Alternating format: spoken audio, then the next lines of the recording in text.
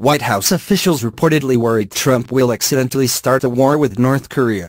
As President Donald Trump's testy back and forth with Kim Jong-un reached a climax last night, some White House officials are reportedly concerned that the president will accidentally instigate a war with the North Korean leader due to his reckless Twitter habits, according to Axios, after Trump challenged Kim to a nuclear button measuring contest in a tweet Tuesday night. Members of the Trump administration worried about both the president's and DPRK's unpredictability in these situations.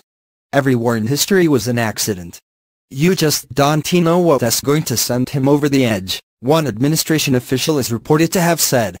Interestingly, it was not clear to Axios whether or not the official they spoke with was referring to Jong-un or Trump when they said they aren't sure what will send him over the edge. Writing for Axios, Mike Allen does note, however, that some sources close to Trump caution that the media tends to overinterpret and overcover statements that Trump has made just to stir the pot, and with little prior thought.